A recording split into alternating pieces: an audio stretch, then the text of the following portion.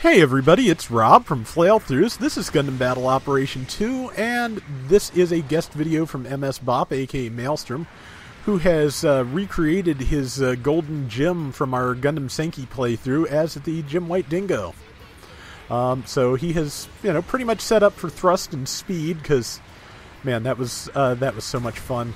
The Gundam Senki playthrough, as much as I recorded of it, is on the channel.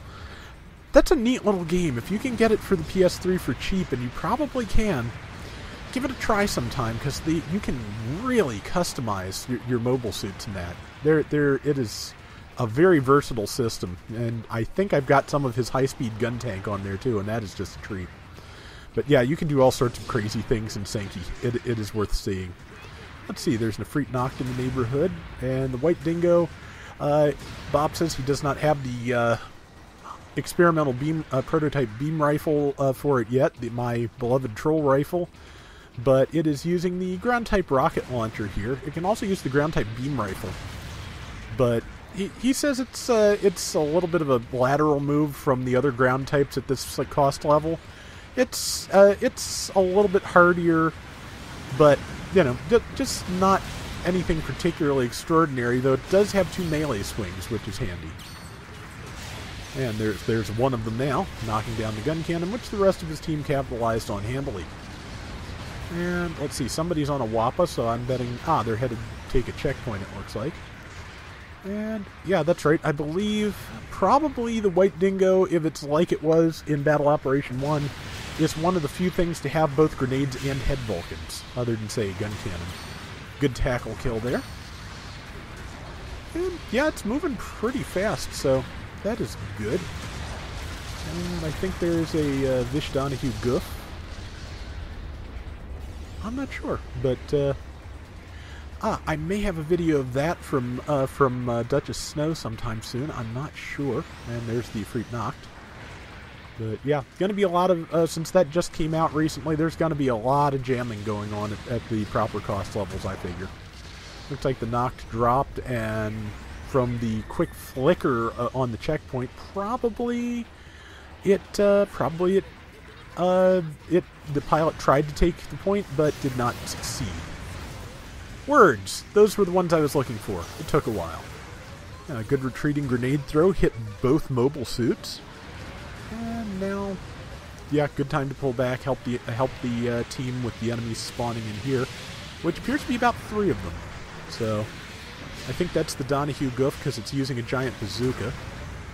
So I'm not sure if it can use the MMP-78 or one of the other Zaku machine guns while it's at it, but I'm glad there is a goof that can use a bazooka and things like that, because I mean, they are shown doing that in the original series. I'm pretty sure there's one with a giant bazooka, and there's several with Zaku machine guns. So, plus, it's another it's a general goof, which is just a nice thing to have. I wonder if there's some type of goof variant we could have as a support. That would be fun.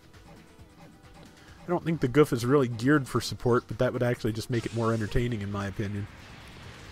And yeah, the White Dingo seems pretty solid. I definitely want to try it with the special rifle, but I'm saving tokens right now. Haven't been able to play in a couple of days, so it's going to take me longer than I anticipated to get that done. But yep, 2 swings. Man, that was a good angle too. I was not expecting that second one to take. And he managed to tackle an easy 8 I didn't even see, which was coming in to lunge at him and knock him down. So nice work. See, managed to forestall a tackle there from that Zaku high mobility ground type.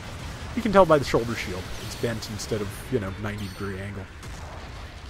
So, let's see. I think that's a gun cannon MPT up ahead. Sure looks, yep, definitely. You can see, tell from the vents. And between that and the goof, that is it, because, yeah, yeah, I definitely want to try out the gun cannon MPT, because it's pretty sharp looking, and it can do a lot of damage. Let's see. Team's got a slim lead, 400 points with 3 minutes left. But they all just spawned in at once, which is a good position to be in a situation like this. Maybe right here is not the best position to be in, you know, totally surrounded, though there are a lot of enemies just sitting here to be stabbing. That's not the bad news.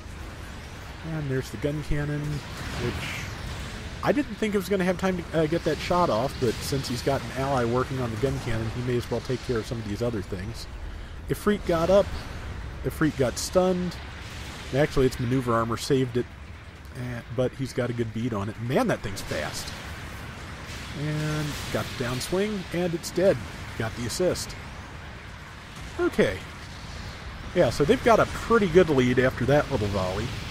2,200 points. Not insurmountable for the enemy team, but definitely a good start for them. There's the Donahue Goof again, which, yeah, it can bazooka into Heat Sword pretty neatly.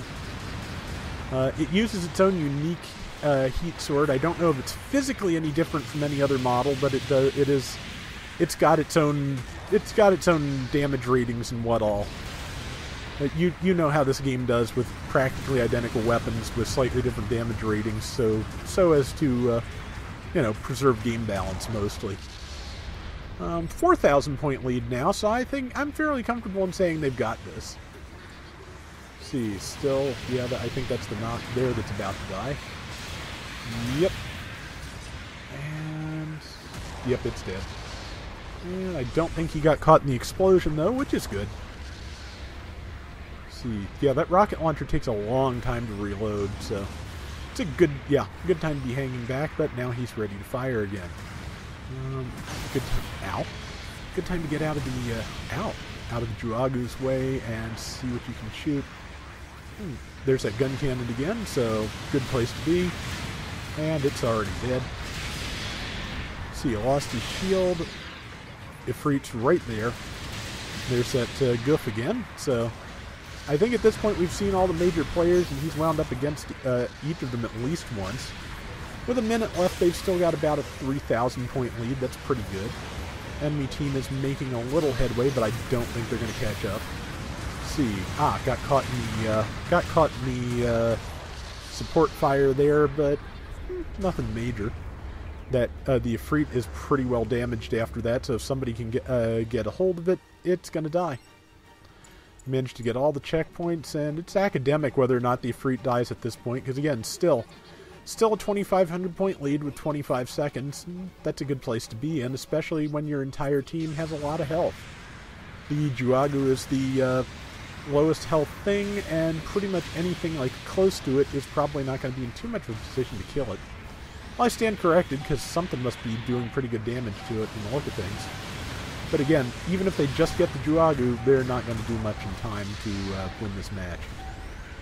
Matter of fact, it's over. And yeah, Maelstrom definitely won. And a good round. So, yeah, White Dingo is pretty capable.